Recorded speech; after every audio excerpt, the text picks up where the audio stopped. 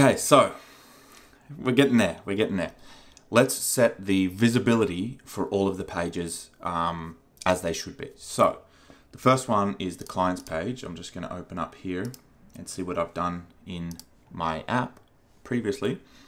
So we want this page to only be visible if, I mean, you can do this a number of ways.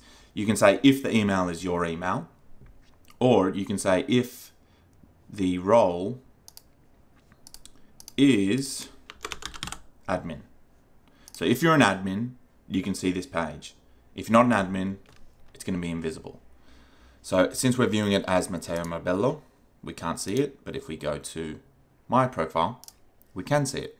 And we do the same for requests. So we go to requests, we go visibility, and we only want to show this when the user profile role is admin. Now, even though this seems like a flimsy way of kind of hiding and showing pages, even if someone had access to this page, unless they are a row owner for everyone, they would only ever see their own data. So you don't have to worry about that.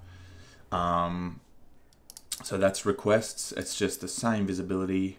Then what we want to do is head to account.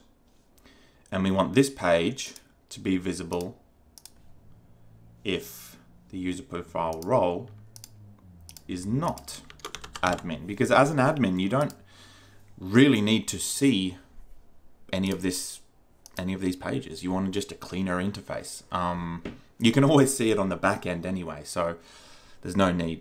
So what we want to do is then go to also results, and we want to set the same visibility conditions. So we want to say when the role is not admin, right?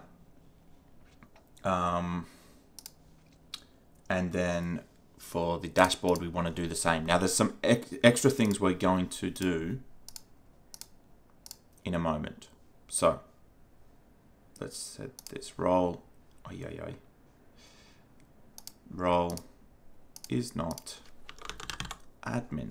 So, however, we don't want to show any of these 3 pages until they've completed the onboarding, because we kind of want to direct them and guide them on what to do, and we need certain information before they can actually start using the app properly. So we only want to show this page also when the user onboarding, okay, I'm just going to search for this. So user onboarding step 1 is checked, and onboarding step 2 is checked. So once both are checked, then this page will become visible. Now you can see now that Matteo has them unchecked, so he can't see this page. And we're just going to do this for the results. So we're going to say this page is visible when they're not an admin. And I'll just type it in, it's easier. When they're not an admin and both steps have been checked for onboarding. And we do the last one here. So when onboarding step 1 is checked and onboarding step 2 is checked. All right. So right now they're invisible, but the welcome page is visible because we haven't set any rules. But we also want to hide this welcome page when they've completed the onboarding, because they don't need to see it. So what we're going to do is only show this tab when the user we can do that. We can do the same thing. We can say when the role is not admin. We also only want to show this page. This can get frustrating. Let's just say if the client ID is empty, we don't want it.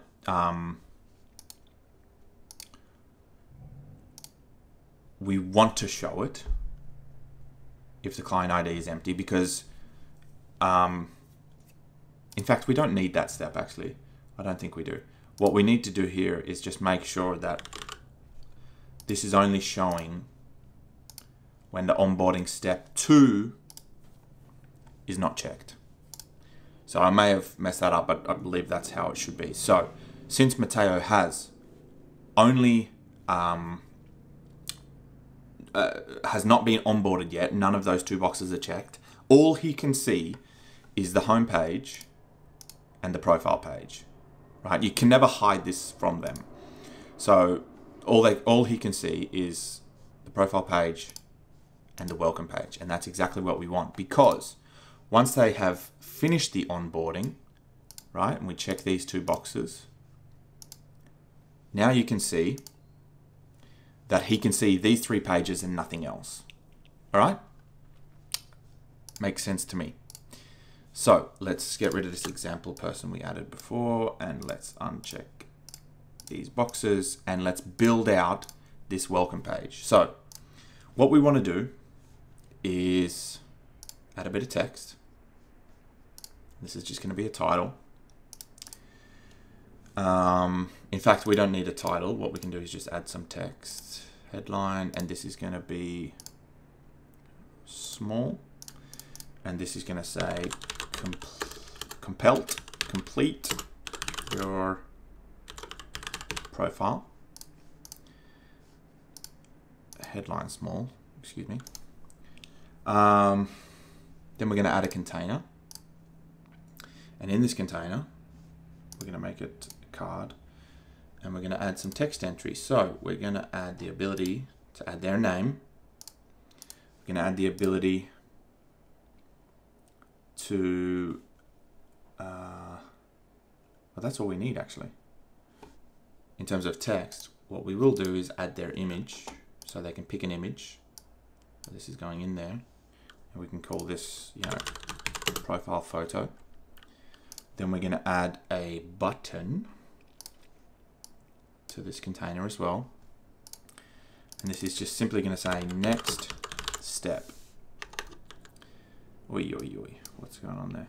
Next step. And all this is going to do is set the first onboarding step as true. So when they click this, we don't need the secondary.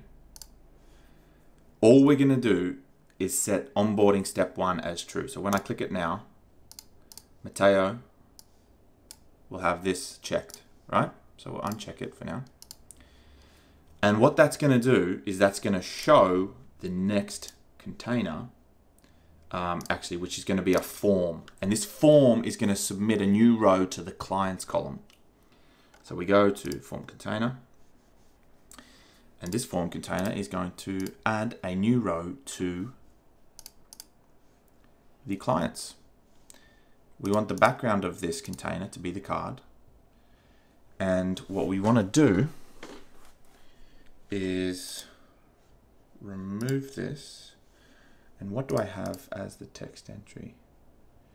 I believe I just called it business name. Yep. So this is then going to be business name or client name. Business name. This is going to be required. They can upload their logo. That's going to be required as well. They can upload their website. That's going to be required, and the brand summary is also going to be required. Then we're going to add one more thing, which is the file picker. And we're going to allow them, if they want, to upload some brand guidelines. So, and we can keep the file name when uploading. So I believe that's all we need for that particular one. And after submit, all we're going to do is go to a certain tab, set the columns, play a sound.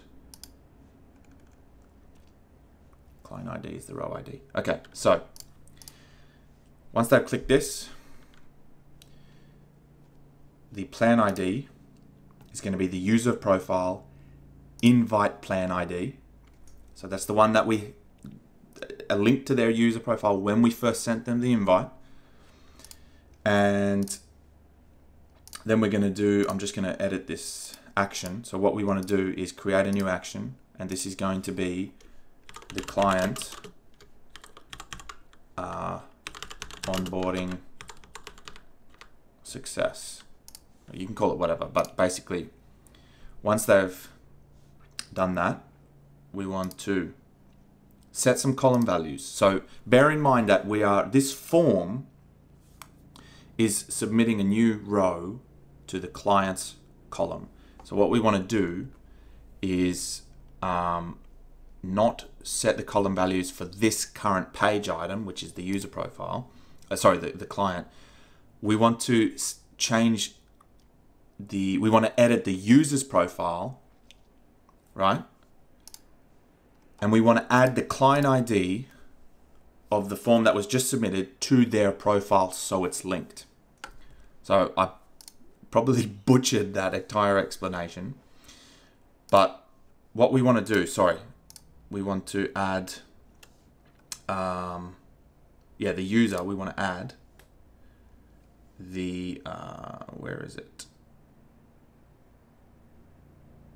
The row ID. Okay, now I'm confusing myself.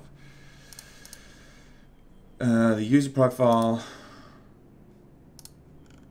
Yeah, just the client ID is going to be the row ID of the client item that we just submitted. Can be a little bit confusing. And then the only other thing, we're going to set the onboarding step 2 to true, right? So that's the column values. Then what we're going to do is go to a tab, and we're going to go to the dashboard tab. And then we're going to play a sound because we want to celebrate the fact that they've logged in. So we can play what? We can play New Thought. How about that? And then we want to just show a notification to them. And we say account created, woohoo. And then we save. And so when someone first arrives, this won't show it because, oh no, it might. Yeah, it will, sorry. Now, since Matteo has not completed those 2 steps, this is the only thing he can see.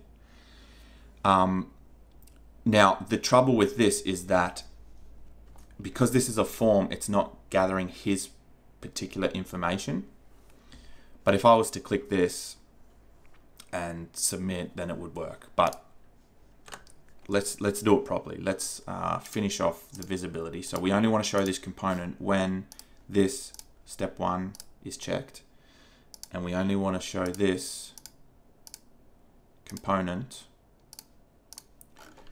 when step 1 is not checked. So they've clicked the invite button, they've clicked next step, it's gone here. When they click this submit, it's going to do all that magic, and it's going to redirect them to the dashboard where they can create their account. So as far as I know, we are good to go. So the next little section of this series is going to be a full run through of inviting a user, getting them to onboard themselves, getting them to place a request, approving that request, then uploading a draft, requesting feedback, getting their feedback, advancing it to the finalizing stage, marking it as complete, getting their final feedback. And yeah, hopefully everything works. I think it's all good to go. That's all I can think of right now. So let's get on to that. All right, we almost did it without errors, but there are a few things that are important that I want to fix up before we go through the whole use case scenario. So the first thing is that I forgot to do the email exists check on these additional emails that we created. So all we want to do is create this and make sure that the first value, which is the email, exists, right, for each of them, because I actually just did a test run and it turned off the entire scenario because an email didn't exist. And you don't want that. You want it to continue to work, and then if and have like systems that notify you what's going wrong. So we can just say if the email exists, and the email is always the first value here, and we just want it to exist. And then we want just the last one, which we're going to say here. We're going to say make sure the email exists before trying to send an email. So pretty straightforward. making sure it exists. So we click save. Now, this is good to go. There's two other little things that I want to change. And you may have picked up on it as we were doing it. So the first thing is on the welcome page, I forgot to specify myself as the admin when they're creating this account. So what we want to do is after they submit, after they send that information to add a row to the client table, we want to make sure that the admin for this particular user is you. Otherwise, when you're trying to send an email, it won't let you access the actual email itself. That's that safety row owner feature that we had. So we want to make sure that we set our email or your email as the admin column. So we click save. That's the first thing. And the second little thing that I want to make an edit on is in the requests page, I was accidentally specifying my first name and my email as a user clicking the button instead of the user and the user's name and the email associated with this project. So what I want to do is go to those buttons and edit the action, and I want to edit this this webhook, and I want to make sure that instead of what I had, the email of the user clicking the button on the first name, we want to make sure that it's selected as the user email of the project, right, of this particular item. So in this case, it's good. And we just want to check that these other ones, yep, that looks good. And we want to check this mark as complete. Okay, so it looks like I've already made all the changes. So I just wanted to make sure, otherwise you'll be running into some errors. So now we can get into the full run through. So let's jump onto that now. If you enjoyed that video or you found it useful, then I highly suggest you subscribe and hit the bell icon, because I have a ton of low-code videos and tutorials in the pipeline for you. And if you like the idea of becoming a low-code developer who can create anything their mind can imagine without code, head to loqode.com and sign up for one of our online bootcamps. See you next time.